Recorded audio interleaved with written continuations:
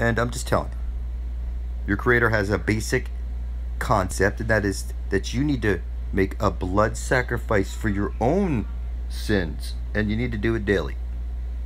It's not the sacrificing of an animal, because an animal is something you need to sacrifice daily for clothes or food or whatever it is.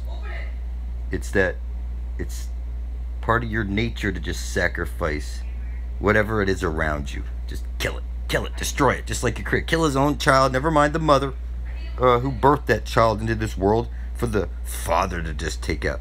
You know, I brought you into this world as your parents, I'm gonna take you out.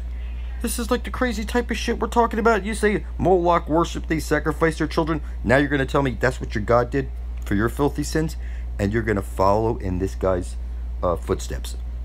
God loves you, God bless you, I love you. We shall die, we will die. Reverse it yourself.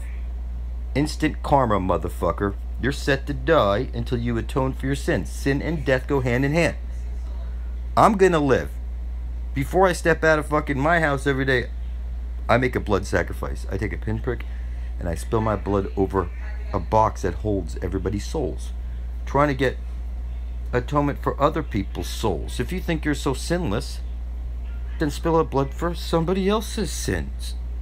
Everybody's a filthy fucking... No truth comes out of anybody's mouths. You never spoke a single truth. There is no truth in you till you stand blood thick with me. Christy Crooks, Christy Crooks. Shelf in the love end of my eye, I am the devil in the flesh. Shelf in the love end of my eye, I am the devil in the flesh. Shelf in the love end of my eye, I am the devil in the flesh.